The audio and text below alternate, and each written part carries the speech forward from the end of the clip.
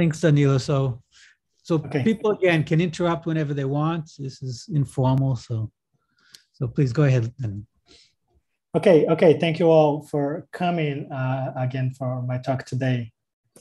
Yesterday, I talked about disordered elastic systems and the development of a unifying framework to derive and analyze the universal critical properties of randomly diluted networks near the threshold of a transition from a flop to a rigid state. Now, the main idea was simple. We combined lattices with the right properties and randomly removed the bond so that the fluid to solid transition would mimic that of a disordered system. Now, today I'm going to discuss the theoretical framework that we use to derive the universal scaling behavior of these networks. And I'm going to start with what's perhaps one of the simplest models to illustrate this system, this method. Now, let me start by talking about the elastic energy. And I'm gonna make a drawing of the triangular lattice here, as well as I can manage.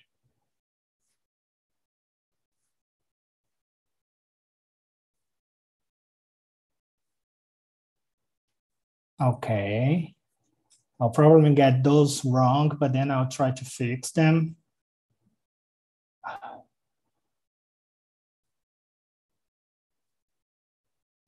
Okay, I'm gonna fatten the masses here just so that I hide that I've drawn them wrongly. Okay, you have a bunch of masses that are distributed in the triangular lattice.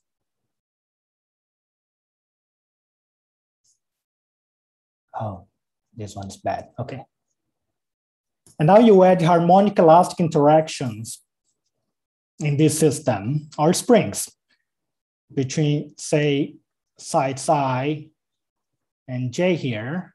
I'm gonna add some springs.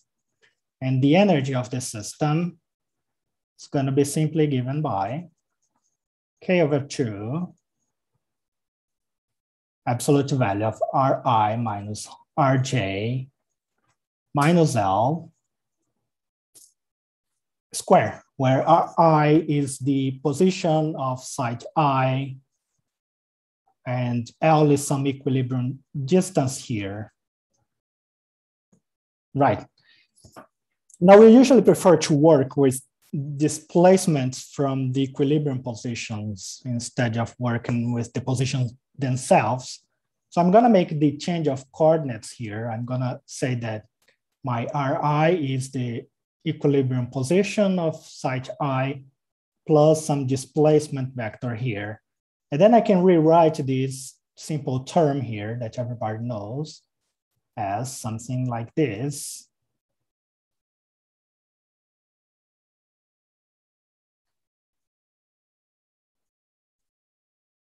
Ui minus Uj square. And then there will be terms of the order of U cube that I'm going to ignore. This is, of course, a good approximation if the displacements from the equilibrium positions are small. Now, this is a convenient form because it separates this part here that depends on the structure of the lattice in general from these who are the actual dynamical variables of the system. Now, suppose I randomly populate this lattice with springs. And by randomly, I mean I'm gonna assign a probability for adding a spring here or not. So the energy, the total energy of the system can be written in general as sum Ij. And I'm using the angular brackets here just because I'm summing over nearest neighbor pairs of sites in this case. Then there is a variable here, pi I, pi j, Eij. And I'm gonna take this variable pi to be a random variable satisfying this bimodal distribution. The probability of having a pi I is P delta of pi I minus 1, 1 minus p, delta of pi I. Okay, now this is the celebrated harmonic oscillator. So one would naively think that it is easy to solve this model and perhaps describe all of its properties exactly. Yet it's not easy at all. And it's not easy because of disorder, of course. Disorder breaks the symmetry of translations by lattice vectors, which is an essential ingredient in the traditional physics of solids. Of course, I have a stupid question. Ri and Rj are two vectors, right? They are, yes. And this is the dot product of Ri minus Rj with Ui? They are. It's the dot product. Okay. Yes. I just couldn't. Sorry. Okay, thanks. Yeah. Because I could put arrows here, but. Okay, no. I understand. Just okay. Thanks. Yeah, no problem.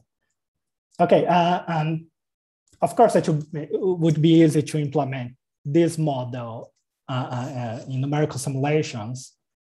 And you can also think of applying phenomenological scaling theories to study the rigidity transitions of this disordered elastic system. But if what you want is a genuine microscopic calculation, you're going to need to rely on some approximate method. One popular way of extracting information on the scaling behavior of the systems near rigidity transition based on the replica theory of spin glosses, but that's restricted to sphere packings in infinite dimensions.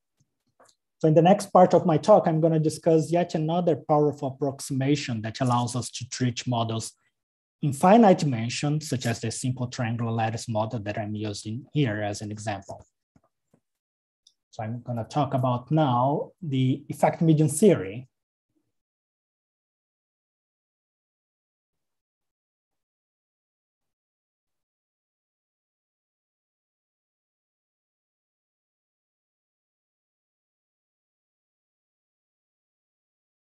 And as a reminder, I've talked yesterday. What effect medium theory essentially does is to replace this disordered elastic network by an effective homogeneous networks with spring constants Km that are chosen so that the response of the disordered system matches that of the effective system. Now, let me try to make this statement more precise. For this, I will need to introduce a few quantities, even though I will not have time to run over the details during this talk. Now, for simplicity, suppose the occupation probability P equals 1 in my triangular lattice, and the spring constant is Km. So let me write this down here. P equals 1, and the spring constant equals Km for everybody. Now this is a periodical lattice, and you surely know how to use Fourier analysis to determine all of its phonon and elastic properties. In particular, I can write down the energy as a nice quadratic form in Fourier space. It's given by this formula here, where NC is the number of cells in the system. Then there is a sum of wave vectors Q and Q prime, U dot UQ, D of minus Q. And depending on the book you look at, for instance, they will use different conventions for this minus sign, but that doesn't matter in the end. And then there is a U of Q prime there. And as you can see, the argument of the function in terms of Q and Q prime indicates that I'm now working in Fourier space. Now, because this dynamical matrix here, this guy here is the dynamical matrix.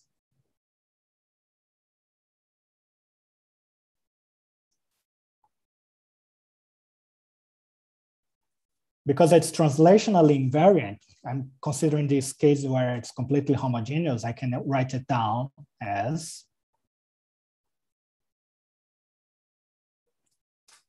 NC delta of Q and Q prime, D of Q. And this is one of the trademarks of periodic lattices. This form allows me, for instance, to write down the energy as an integral over the first Brillouin zone for the system. And I'm certain you can find an explicit formula for D of Q during not so long a time, but I'm not gonna do this here for the sake of time. Now, you can also write down what we call the Green's functions for this system, G, and it can be defined from this equation here in Fourier space.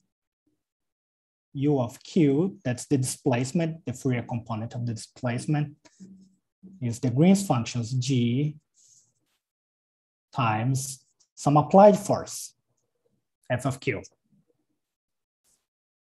It now comes simply from using Newton's law that I can find a relationship between these Green's functions here and the dynamical matrix. If you just apply the equation of motion of this system, you can write down that your Green's functions G of Q is equal to something like this, omega square identity minus D of Q inverse. Right now I have introduced also the frequency in the dynamical response because it's convenient to work with in frequency space as well. Now let me go back to effect median theory and let me draw just a little piece of the... May I ask you a question here? So sure, go ahead. Sorry, I'm coming from this field, so something I'm not getting. So you're giving the energy, and what is the goal here? So you're in thermal equilibrium, so you have some free energy and you want to minimize the free energy, or what is the goal? So what do you want to compute with that? Yeah. So my goal is to find an approximation that will make my homogeneous system look like the disordered system. And this approximation is going to be based on comparing the Green's function or the response function of the homogeneous system with that of the diluted system. So that's why I introduced a formula for the Green's functions, because that's the basic quantity that I'm going to consider when I do the approximation for mapping the diluted network into the homogeneous network.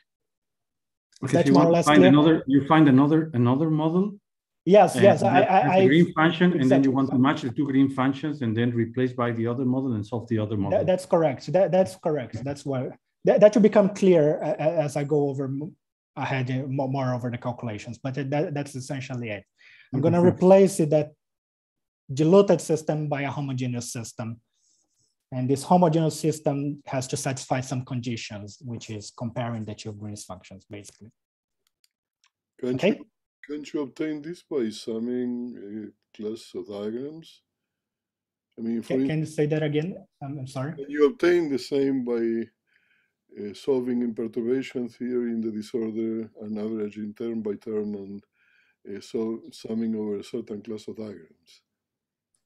It's possible that there is an approximation based on this kind of perturbation theory that gives the same solution as the coherent potential approximations that I'm going to use. But yeah, it's called for electrons. That's how it's done. You sum the rainbow diagrams. Exactly. I mean, the approximation that I'm going to discuss is based on what was made for electrons at the beginning, for a strongly correlated system, and then people from other areas used them in these randomly diluted networks. But it was initially proposed for electronic systems, and there is a connection with the perturbation theory that you're mentioning, but I cannot discuss this here.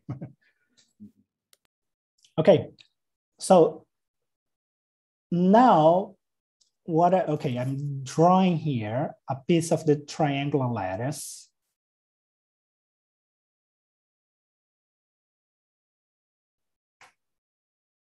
And what I'm gonna do is, this goes on, and I'm gonna assign a spring constant Km to every bond here, except one bond, which I'm gonna change.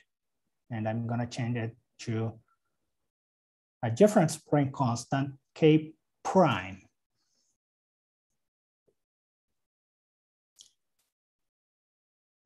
Now, this system is no longer translationally invariant, but I can still write down quantities such as the dynamical matrix and the Green's functions.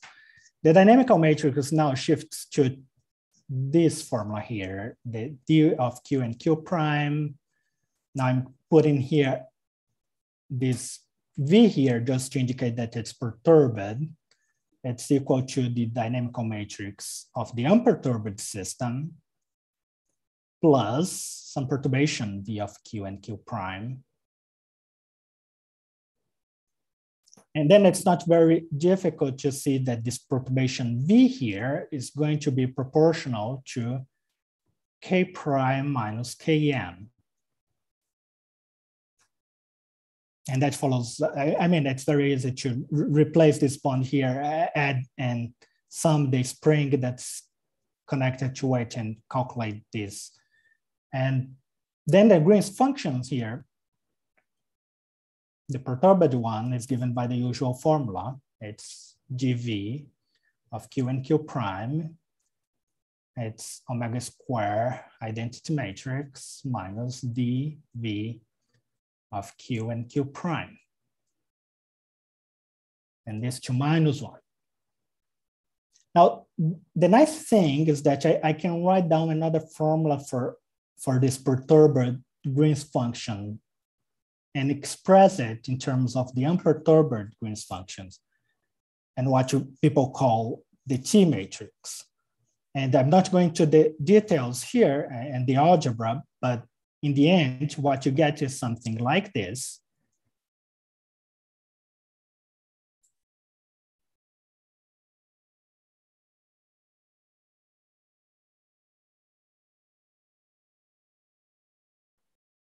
G of Q, then there is the T matrix here of Q and Q prime, dot G of Q prime.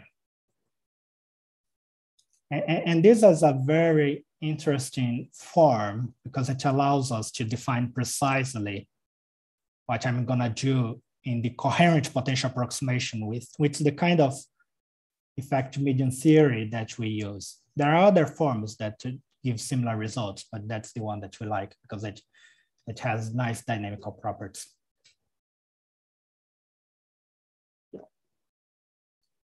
Now it would be wonderful to go over all the detailed calculations, but that would take more time than I have here.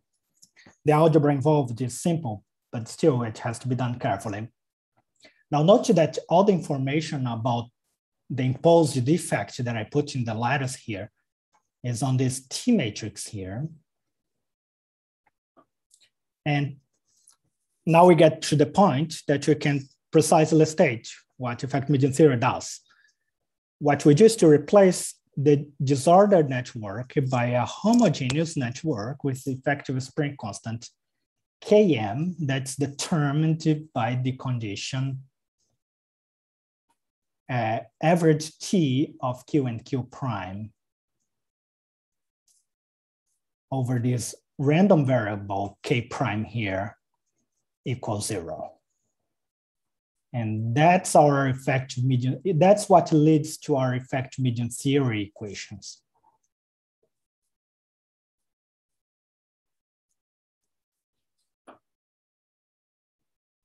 And the average here is taken over this K prime variable, which should satisfy the same probability distribution we assigned for the lattice. So my P of K prime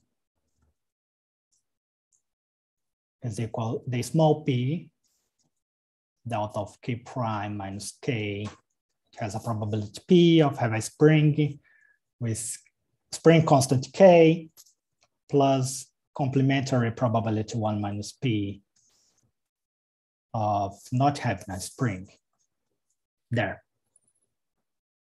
Okay, now this equation here is equivalent to say that the average perturbed Green's functions is said to be equal to the unperturbed Green's function. Now, the fact that the perturbation involves a replacement of a single spring constant that's immersed in an effective environment reflects the mean field character of this approximation.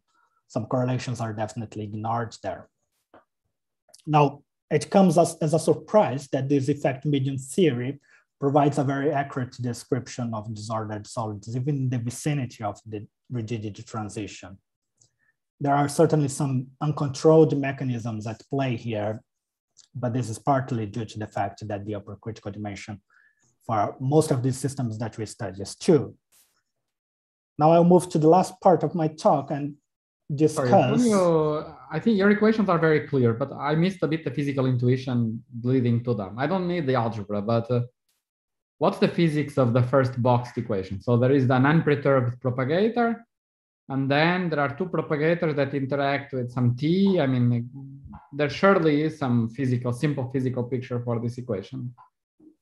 You want an interpretation for t? I don't have an interpretation for the equation by itself. That's just a convenient way of expressing the perturbed Green's functions and separating the part that depends only on the unperturbed system. This is not like some kind of Schwinger-Dyson equation where the various terms have some nice graph. I wouldn't know. I don't know. Yes, it is. It is. In fact, it's the non-diagonal, is the non-forward scattering, as you should know. Yes.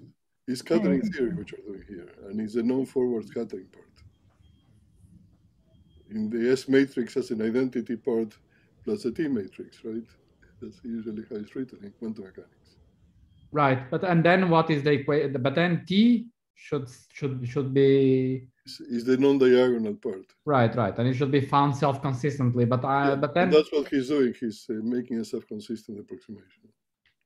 It's equivalent to average term by term and summing a series of diagrams. You get a self-energy that essentially plays the role of the expectation value that he's going to calculate.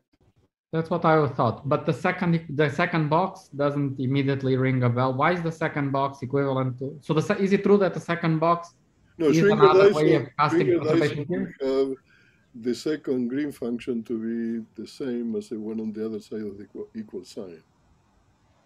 When you do the T matrix, is the bare Green function that enters. Is a bare propagator instead. The Dyson equation. In the Dyson equation, in the second term of the right-hand side, the second Green function should be the exact one in the Dyson equation. Ah, okay, that would make more sense. Yeah. So okay. One of the G's is GV, right, on the right. In the Dyson equation, that would have been GV, but here is G. That's why he has this T matrix. And then the whole problem becomes in calculating this T matrix. Exactly. Yeah. And it has to make an approximation to compute this. Yep. Okay. And maybe, sorry, this was already asked in a slightly different form, but which things do I expect to get right? I mean, you're not going to get everything right because you're going to. Oh, okay. In imposing self-consistency, right? You're yes, that's in thinking diagrammatically. You're doing some closure or something, right? And so, what quantities do you expect will come out right? Okay, so you notice that I'm replacing one single bond of the lattice, and I'm ignoring the correlations that would appear if I were to treat the whole system. What we expect to get exactly right is the vicinity of having a very dilute system. When you have no dilution at all, you get exactly the same solution, the right solution, because this term just doesn't appear here, and it's just the unperturbed Green's function. The more the diluted system is, the more close to p = 1 in this system, the better your approximation. But what ends up happening here is that even far away from p = 1, even close to the critical point, this approximation continues to be good and continues to be. Why? That's an uncontrolled approximation, so it's hard to see why it continues to be good. There are some systems that it doesn't work as well. For instance, if you have bending forces, effect medium theory doesn't work as well as if you have just these mass spring systems. we have to rely on some uncontrolled approximations, but in the end, it's not well understood. As far as I know, there's not a clear understanding of why it works well.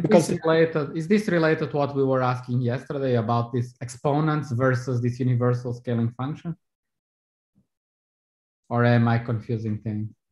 Remind me of. So yesterday you were showing both exponents and some universal scaling function as well, right? That's correct, yes.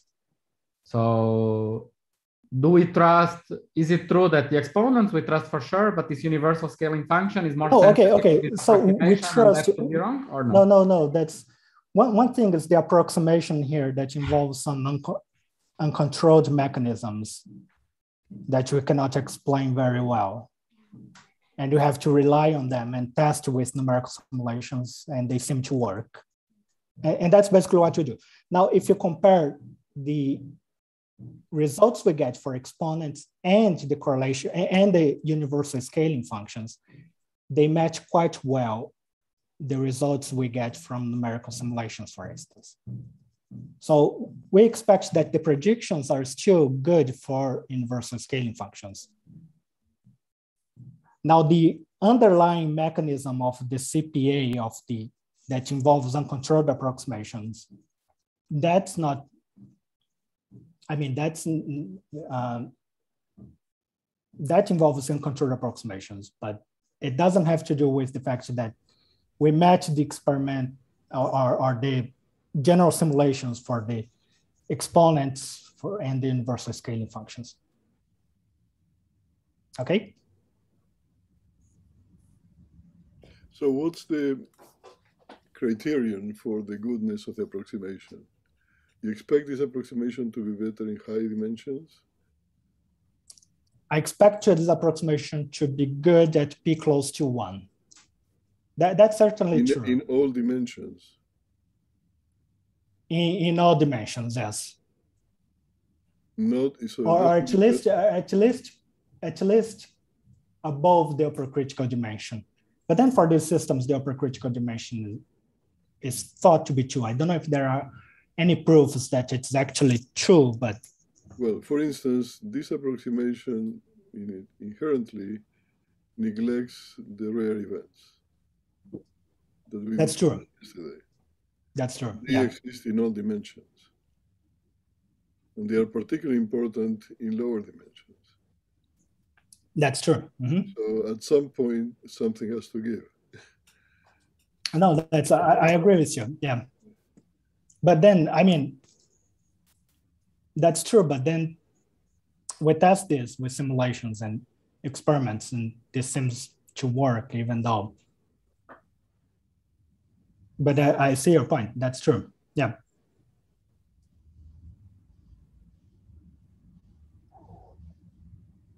Okay. Okay. Continue. Yes. Okay, so I'm going to now discuss the universal scaling behavior that we find using this approximation. Can you explain in what you mean by universality in this context? I mean the critical exponents and the universal scaling functions that you can extract. Well, universal is a technical term. Okay, yes. It means that if you change the theory at the microscopic level, you do not change the scaling function. So at what point this can be tested in this calculation? Say that again, what do you mean? Well, you do the calculation, you get an answer, and then you proclaim this is universal. So what do you do to test if it is truly universal? Okay, I'm not sure if I understand so for instance, your you could question. change the probability distribution, you could change the coordination number, you could change many properties. And in principle, it shouldn't depend. Does it depend, for instance, on the coordination number of the lattice? It doesn't. I mean, you can have different lattices, you can have different topologies. Can you add and insofar as Can you annex nearest neighbor couplings and those? We can. And Insofar as they don't change its function. they don't change the function, the universal function, So what do they change? unless they change its non-universal quantities such as the critical point or something like that, Right, the critical probability, right. right? That's the only thing, and the amplitudes, presumably. Yes, exactly. But doesn't change the exponents or the shape of the function. Has that been tested? Say that again? Has that been tested? Yeah, absolutely. Yes. For a bunch of different kind of lattices and systems that fall into that same scaling function, the same critical exponents. That's all that I'm going to use in terms of, universality, but yeah. Okay. Okay, so let's be more specific about the effect median theory equation that I have just described. And I'll start by writing down an explicit formula for this T matrix of the triangular lattice that I have been discussing. So for this triangular lattice, you can calculate this and find that T of Q and Q prime is some vector B1, and this is an outer product, B1 of Q, B1 of minus Q prime, times K prime minus Km. This is the effective spring constant here.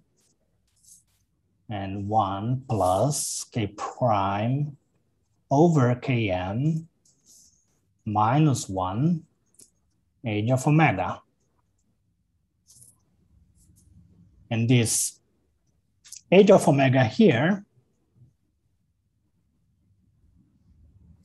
is equal to minus 1 over Z tilde NC, sum in Q, trace of D of Q, G of Q and omega. Now the Z tilde here is the number of bonds per cell, which for the triangular lattice is just 3. Now, do not worry about the explicit formula for this B1 vector here. You would have derived the formulas for them when you calculate the dynamical matrix, for instance. Now, the formula is very simple because of a geometric series that you naturally emerges in the calculation of the T matrix for these systems. But again, I do not have time to run over the details. Now, when we set the average T equals 0, I only have to be concerned about this part here. So what I end up getting is P times K minus Km over 1 plus K over Km minus 1 age of omega plus 1 minus P minus Km over 1 minus age of omega. And this is set to be 0, which now can be rearranged as the simpler formula here. Km over K equals P minus age of omega over 1 minus age of omega. Sorry, Danilo, sorry for insisting on my basic. Go ahead. But I cannot imagine that. So you started with a problem that was very well defined, right? And it was possible, at least in perturbation theory, to solve it order by order in perturbation theory, right? And isn't it true that what you are doing would be like resumming subsets of diagrams? Instead of treating all terms of perturbation theory, you resum fully some particular subset, which then a posteriori you realize that experimentally or numerically seem to give a good agreement with the full system. Yes, honestly, that's a very good question, but I don't know. I don't know the answer. I mean, I would have to look carefully into connecting this to the whole diagrammatic expansion, but I've never done actually this. It's just that But then it's possible that's true. This geometric series must have some simple physical interpretation, like the It particle might. interacting with the impurity several times, and each time it interacts, it picks a factor. In terms, yeah, so in terms there of must be physical pictures for these formulas. So in terms of the electronic system, when you talk about bonds, it's harder to interpret this. But when you remove in the proposal for this method for the electronic system, you were actually ignoring multiple scattering in your system. Right, and that's why you only get this geometric series, because the particle goes and scatters. Yeah. But there should be some nice physical interpretation, therefore, of these equations in terms of some equilibrium condition for these scattering processes. I agree with you. I haven't seen that, but it probably exists there. Yeah. Usually a sum of rainbow diagrams. Yeah, it should be something like that. Okay, thank you. Okay, no problem. Okay, so this is the kind of formula that we end up using in our numerical and analytical calculations in the end.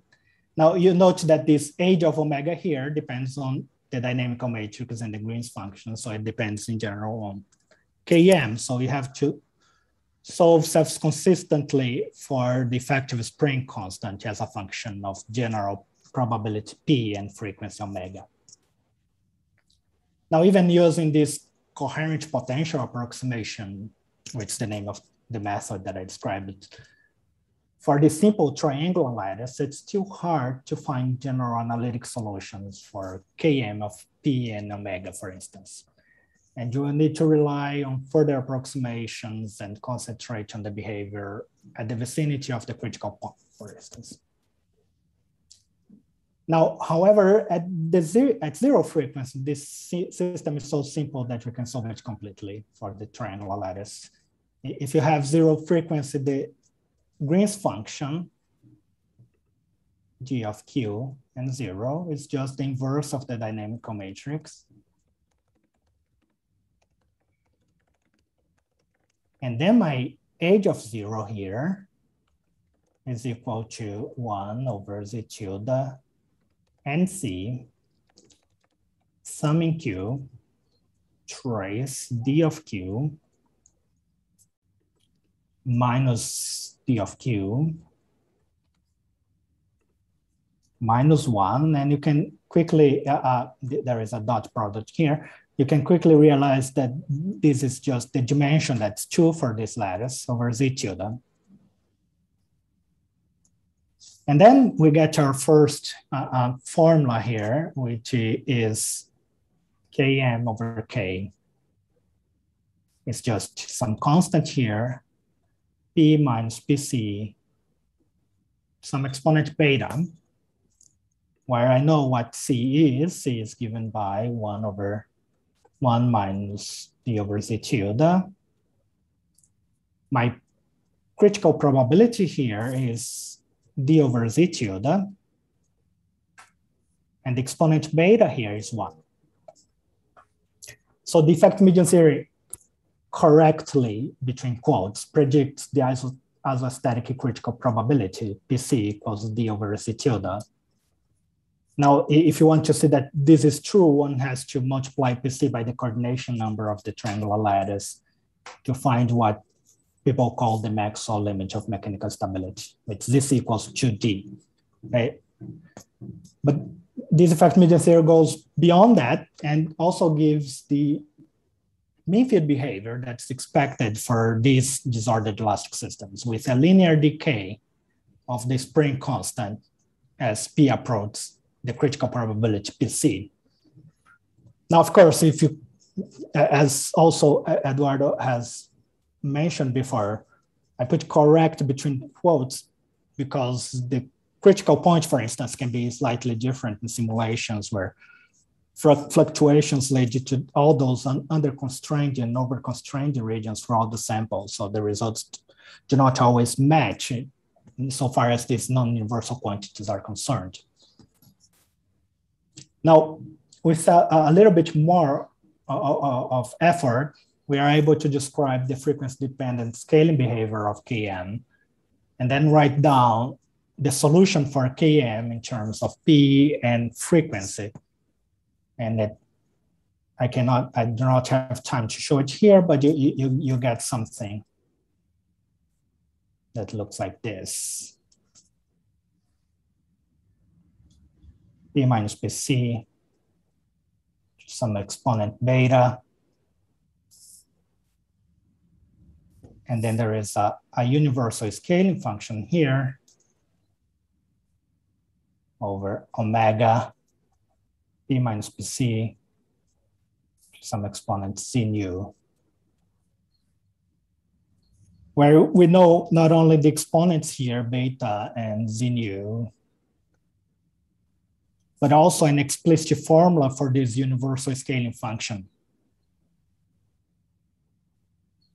F of x is given by C over 2 square root of 1 minus bx squared.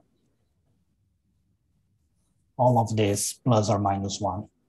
And again, that's the same from yesterday. The plus and minus sign correspond to the rigid and floppy phases, and C and B are just constants.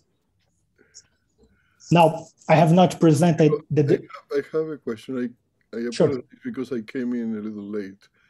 So I don't know how you define the dynamics, but typically the dynamical critical exponent Z depends on the dynamics that you assume in these classical problems. That's right. That's right. Yeah. So this was done for undamped dynamics, for instance. For what? If undamped. Undamped. So it's not, yes, you didn't do the overdamped dynamics gives a different exponent, for instance. So Z is 2 here. Let me see. Nu is 1/2, Z is 2. Exactly. Yes. Okay. Okay. F of x is given by this, and I have not presented the derivation of macroscopic quantities such as the elastic moduli, but in this simple case, they are given simply by a constant times Km here. So they present the very same scaling behavior that I'm showing here. Let me put this in a red box.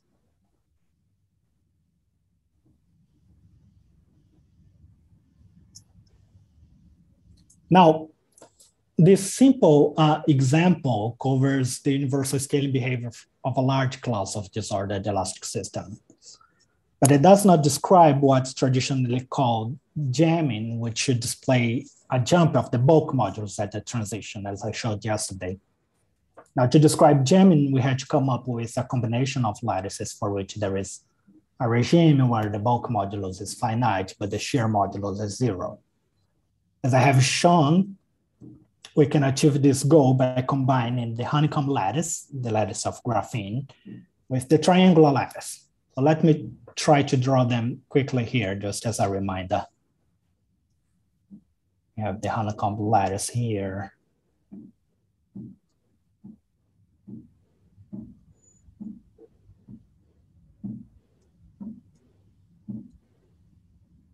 Right?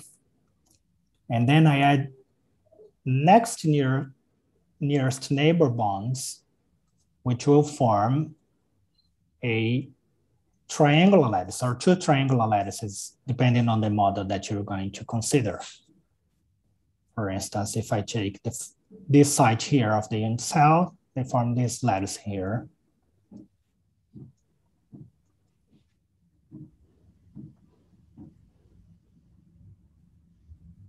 And as I've done before, I'm gonna fatten these sides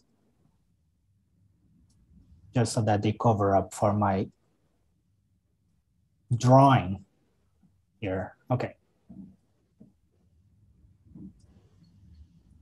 All right, so you have a combination of a honeycomb and a triangular lattice, and I'm gonna populate the sides of the honeycomb lattice with probability pH, and those of the triangular lattice with probability PT. Now, the general method to tackle this new system is similar to the one I have just presented. The dynamical matrix is now a sum of two contributions, one coming from the bonds of the triangular lattice and the other coming from the bonds from the honeycomb lattice. And I can write very generally that d equals some dh plus dt. And then I can derive the effect median theory equations following essentially the same framework that I have just outlined. I'll not present the details here, but just the final set of self-consistent equations, which gives kh equals ph minus hh of omega over 1 minus hh of omega. And then kt equals pt minus adt of omega over 1 minus adt of omega. And these two functions here, I can write them explicitly. They are given by minus 1 over z tilde h and c, some q. Z tilde h is the number of bonds of the honeycomb lattice per cell, trace of dh of q dot g of q and omega. And I have a similar equation here for, oh, this should be h here, for adt.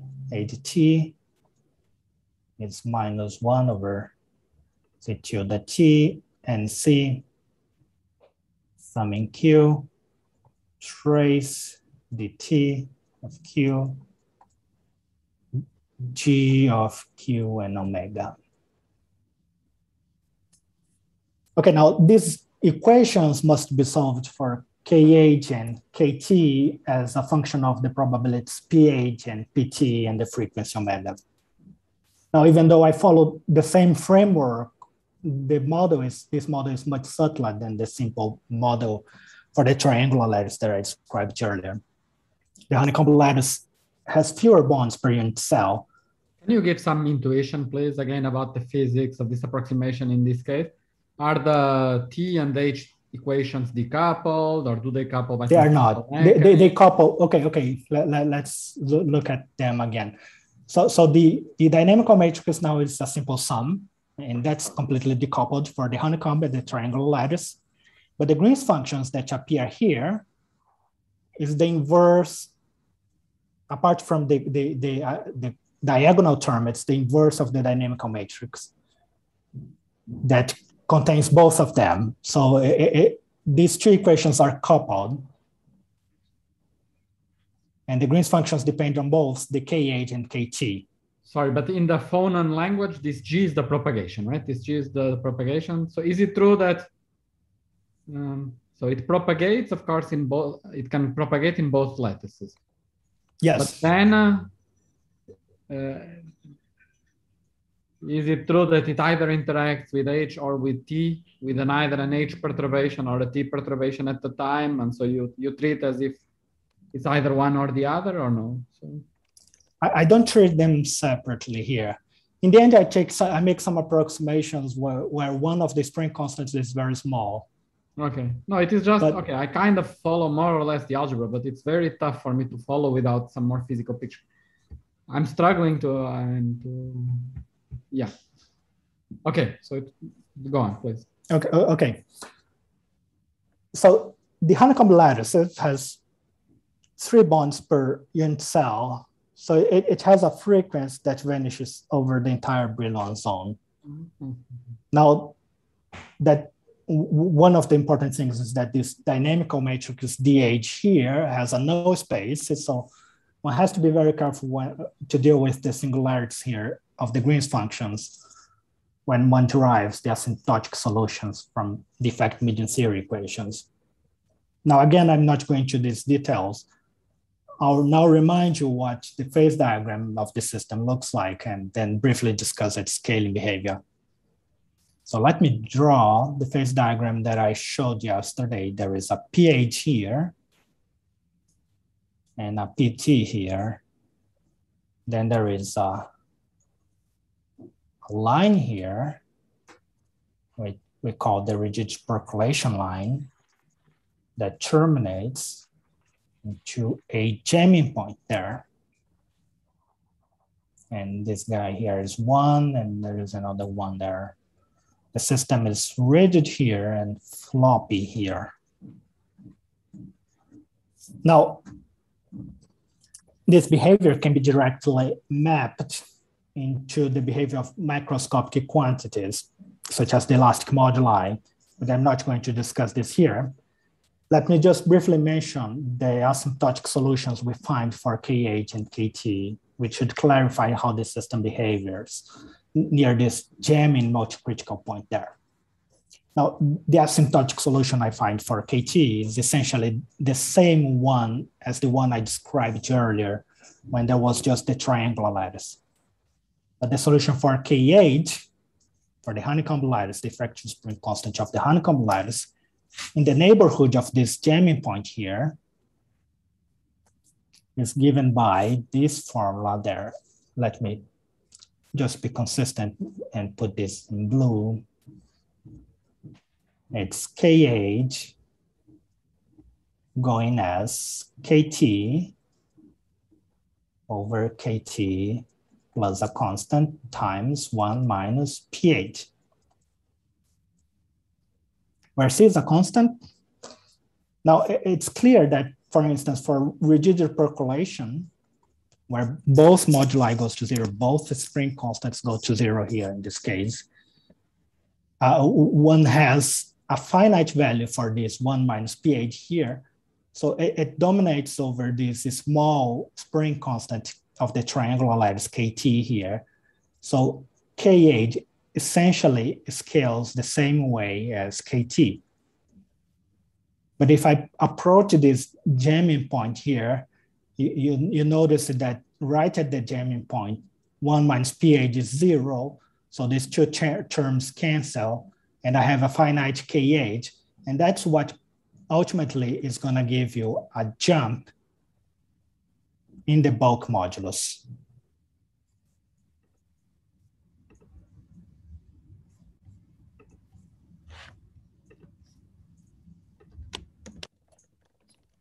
Okay.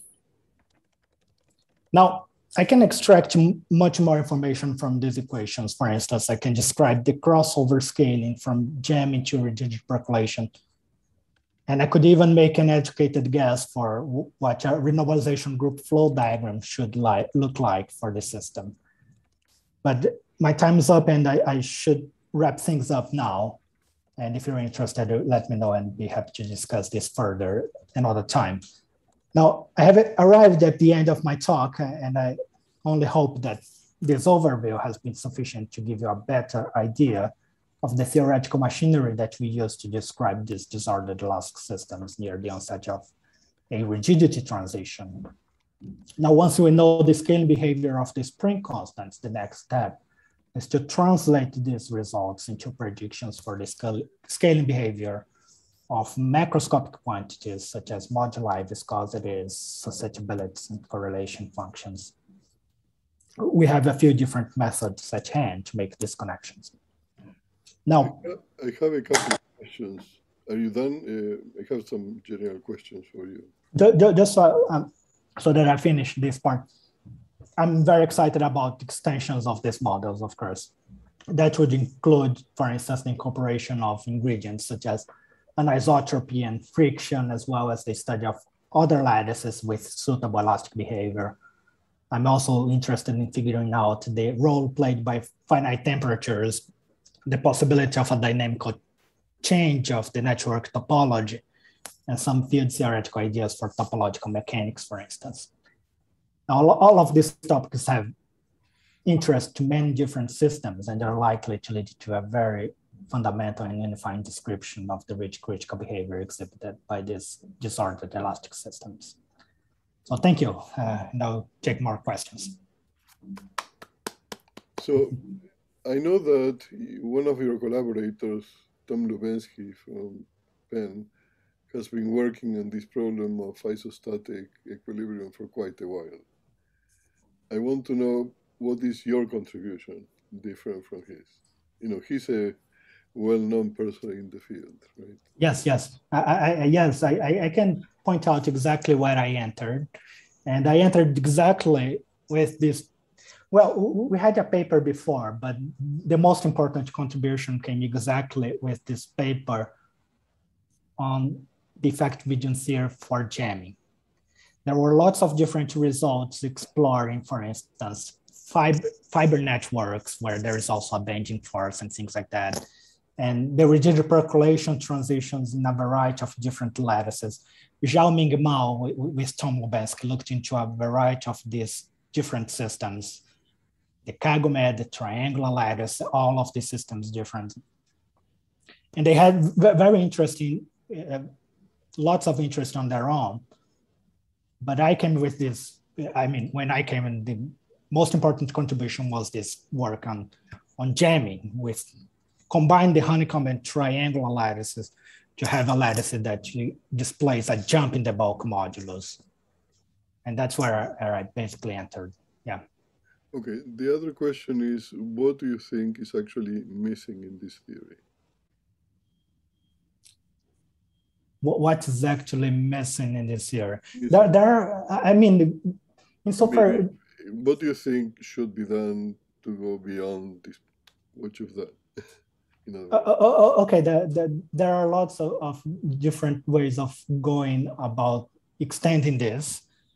And one of the ingredients that I'd like to do, for instance, is to add some correlations. In a sense, if you remember, for instance, the beta lattice calculations, and people then stop using Cayley trees and go into Fushimi trees, and to add some local correlations and some loops and things like that. I believe that it's possible to generalize the CPA equations for more complicated situations where instead of replacing just one bond, I replace more than one bond and add some correlations to that. And there is reason to believe that this system will display a correlated rigidity percolation transition that people have been observed, for instance, in gels. There are lots of other extensions that we're looking at, for instance, on isotropy and incorporating temperature. And yeah, there are a bunch of different things that we can do to extend these models to, and the theory to get a better understanding of these systems, yeah. Is there a hysteretic behavior in these systems? Experimentally. Hysteretic behavior. I have to think more about this. Let me try to. Are they in some sense close to, I mean, these are disordered systems after all. Yeah. So you would expect to see complex dynamics, essentially. Mm-hmm. I don't know. I have to think more to answer this. Yeah, I don't know. I don't remember quite at the top of my head, but yeah. Interesting. Okay.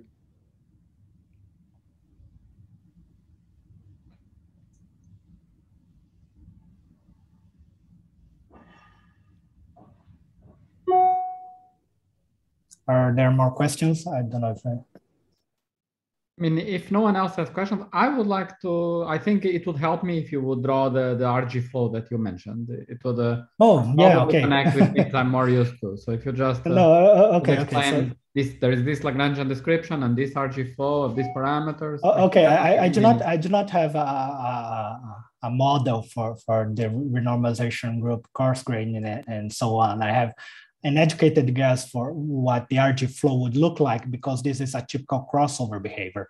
Now let me just introduce two quantities here, two variables, and these are delta P. Now I'm using the notation I used yesterday, delta PB and delta PRP, okay? And as you can see here at jamming, both delta PB and delta PRP are 0. And at rigidity percolation, I have delta PRP equals 0. But delta PB is different from 0. Now, what we expect is that I can draw a diagram here in terms of delta P RP, and delta P B. And then there would be something like a jamming fixed point here.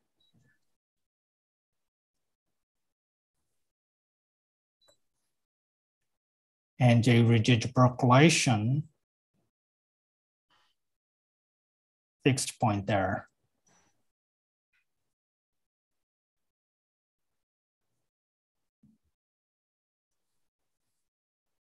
And then there might be something like a unstable manifold there. Let me see, this should go like this. All these transitions are second order, these points? The jamming transition itself is first order in the bulk modulus and second order in the shear modulus. That's a kind of a complication that's hard to interpret in this case. So you have two relevant perturbations at the jamming transition. Yeah. Yeah, so the idea is that delta P, exactly, delta PB is relevant for jamming, but not for rigid percolation. And if you think of something like the flow of the system,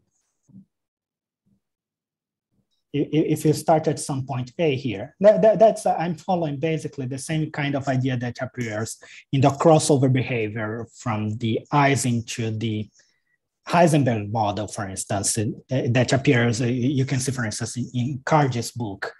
You start at some point A here that's far away from the jamming point. I mean, far away from the rigid percolation line there. And the behavior is governed by the jamming point. Maybe something like this. But the closer that I get here to this rigid percolation line, the renormalization group equations, the flow should go very close and spend a long time here and be controlled by the rigid percolation fixed point. Now, actually coming up with something that, and I can discuss what basically the crossover region should be based on our models and using our calculations and things like that. So jamming is inaccessible, essentially. Inaccessible in... Well, it has two relevant perturbations, so the base of attraction is 0.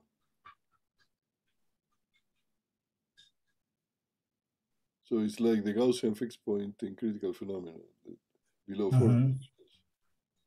That is never controlled by that. You're saying that the physics is always controlled by the random percolation in the end of the day. No, I'm not sure if I... That's what this diagram means. No, I mean, what this diagram means is that there is a region here that there is a crossover behavior.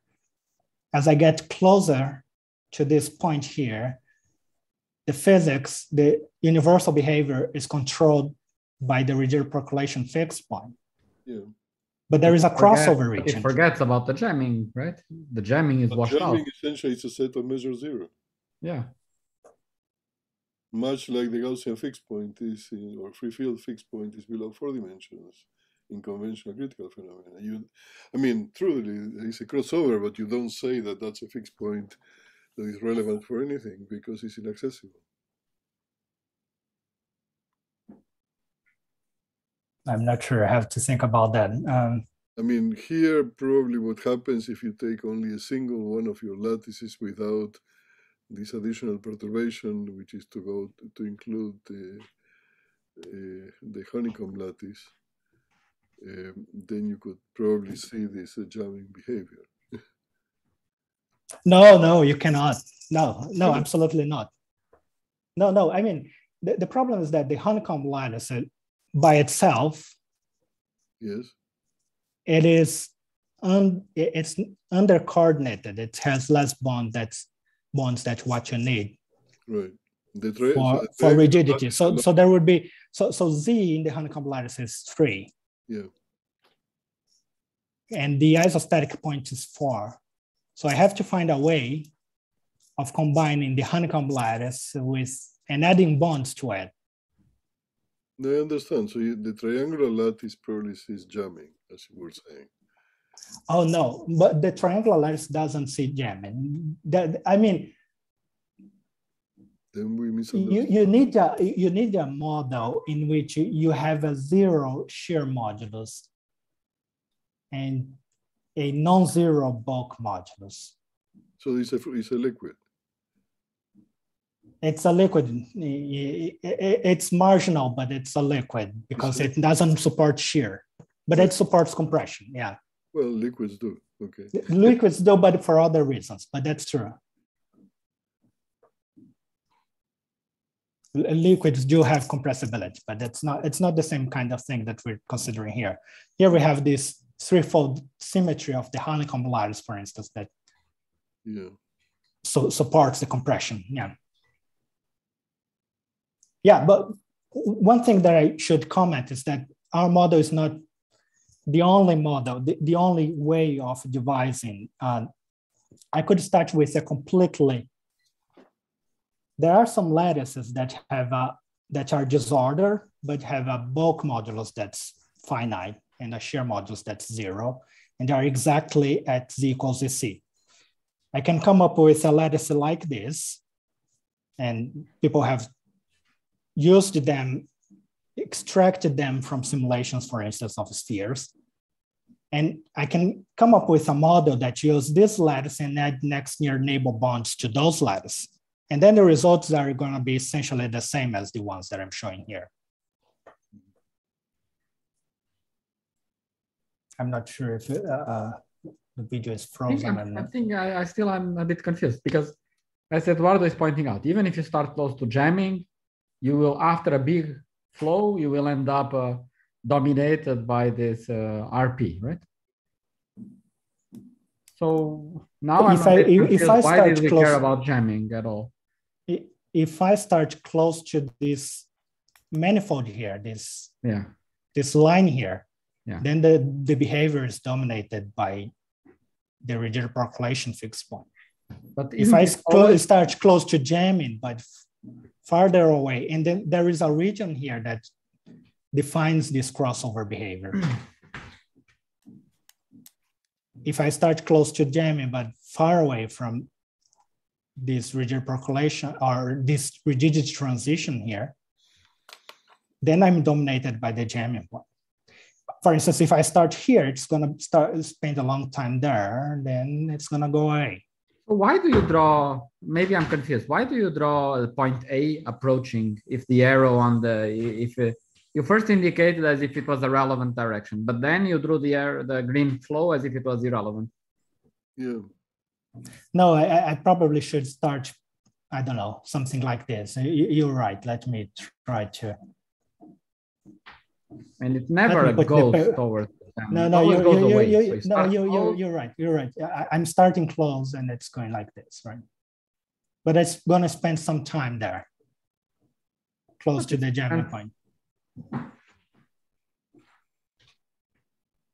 But if I start close to the line, it's going to spend more time here. Is that the marginal perturbation? The delta PB? Going along the blue manifold. Okay. Close to, is it marginal near the jamming fixed point? Is marginal relevant or is just relevant? No, it's, oh, you mean this blue here. So, okay. So the perturbation that takes you away from jamming, is it relevant? It's obviously relevant. It's relevant, yes. Is it marginally relevant or just relevant? I don't know. I mean, yeah, so that's what I'm saying. I do not have a renormalization group scheme for this. This is just a guess. This is the same thing that you would have, for instance, in the magnetic system, if you had some anisotropy, right? So this is more like the problem when you are below 4 dimensions. You have the Gaussian fixed point or the free field fixed point, and you have the non-trivial fixed, the Wilson-Fisher fixed point, which is like your RP. Okay, and you know how to calculate the exponents at the Gaussian fixed point, which will be the analog of your jamming. So you should be able to compute that. I see. From your theory, at least. Okay. The connection that that's possible. I have to think more about that. But the connection that I'm making is, for instance, the crossover behavior that you have in magnetic system. As you add some term that's an isotropic in the Ising model, for instance. You have your Ising fixed point here, and you have some anisotropy there. Yes, I know. And basically, as you get closer to, you cross some crossover region here. You never see the Heisenberg behavior. You never see. You never see the Ising model. The Ising model. No, you see the Ising model. You don't see the Heisenberg behavior because the crossover is very rapid in that case. No, you spend most of the time of the renormalization group flow is going to be spent in the neighborhood of the Heisenberg point. No. If you are close to this guy. No, you don't have. You don't. Get yeah. No. Yeah, it's gonna spend a long time close. It's gonna be dominated because you have this. You increase the anisotropy. So the more you increase anisotropy, get close. It's relevant. The Heisenberg, the anisotropy is relevant at the Heisenberg fixed point because you are breaking the symmetry. You're reducing the symmetry. So that's a relevant operator. So you're always going to see the Ising critical behavior. I don't think that's true. Yes, because it's relevant. But I don't think that's true. I think it's irrelevant for the Heisenberg fixed point. If it is irrelevant, then the anisotropy has no effect. But the anisotropy has effect in the Ising model. No, it's relevant for. It doesn't affect the universal behavior of the. Look, you have it. There is a general theory. If you begin with a large symmetry group, and you have a perturbation that breaks it to a lower dimension, to a symmetry group which is smaller, or it's a subgroup. In this case, Ising. It's a relevant perturbation. And so I'm perturbing the Ising model. There are exact inequalities that show you that the green functions, that the correlators actually satisfy.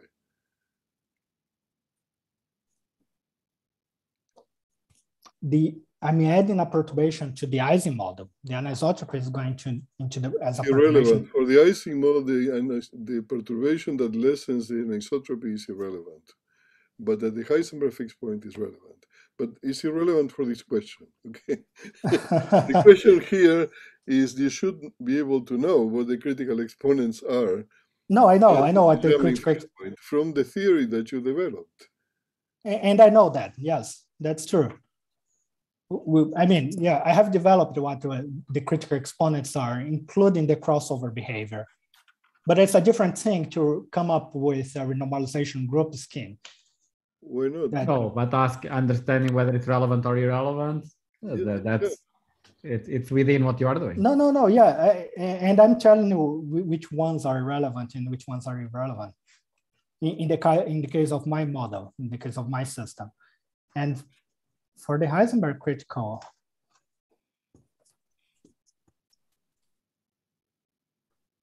I'm pretty sure that it should be relevant there. All right, anisotropy. We have other questions or comments. I think I asked. Okay.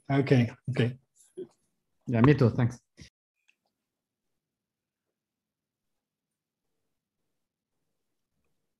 I don't know if anybody has any other questions. Does anybody else have any other questions?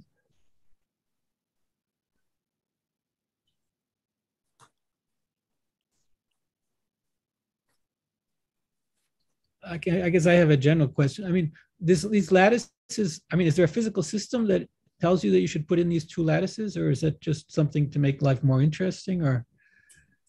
Yeah, so that's a very good question. As I mentioned briefly before, I can come up with exactly the same kind of scaling theory, the same results, if I use realistic lattices that are built from the lattices that are formed when I compress the spheres. Okay. But then, I mean, it's just convenient to use periodic lattices because they are easy to treat and write down the explicit formulas for the solutions. I guess I'm asking, is there an experiment you can do with a physical system? There are. I mean, we can use 3D printers and print these lattices, for instance, and do experiments on that. No, that works. I mean, why not? You have seen that, right? People have been doing this. Or you can do experiments on colloids, for instance. And depending on the kind of system, some of them will fall on the same universality class. So they may be described by the same scaling functions that I'm showing here. So yeah, that's basically, yeah.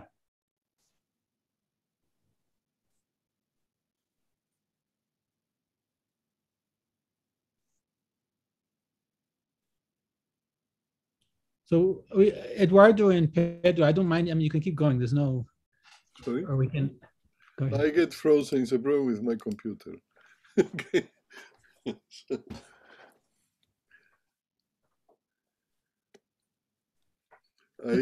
I don't have any more questions. Okay. Me neither. Thank you. Okay. So thanks very much, Danilo. So Thank you.